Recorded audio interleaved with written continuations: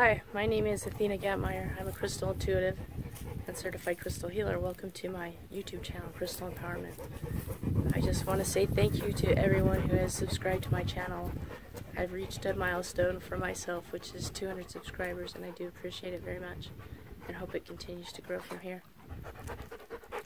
This video is especially for you.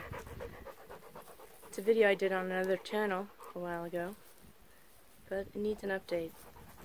And it's a video about selenite. Selenite is an amazing crystal. It's one of my top 2 recommended stones. If you get any crystal, and you're only going to get one, get a clear quartz. If you're going to get 2 crystals, get a clear quartz and a selenite. This crystal raises a vibration. It doesn't require clearing and cleansing. However you can do it, don't use it in water. Don't ever put it in water, it will dissolve.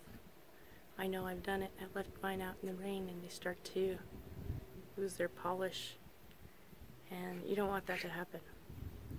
You don't want to waste your money or the crystal. So, this is a very important stone. It helps bring in your angels and guides and raise a vibration. It can help clear and cleanse other crystals. So if you put crystals on top of this, they will be cleared after you leave them for a while. So be sure to get one of these. The thing I really love about selenite is you can see these long striations in the crystal.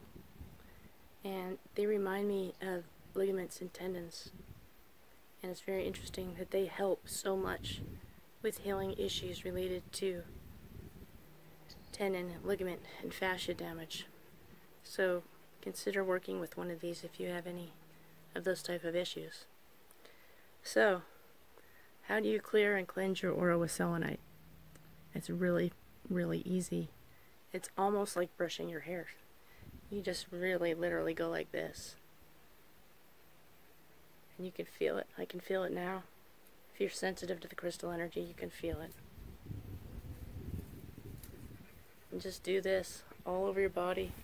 And back up a little bit so you can see what I do.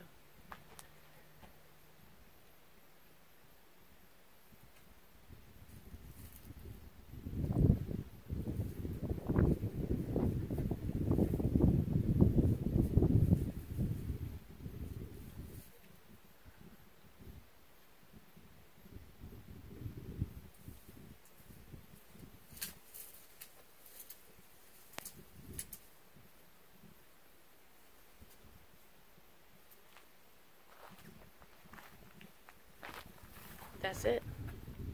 Just touch it to the earth to ground the stone and the energy. You can literally feel other people's entanglements, these energy burrs leaving your auric field.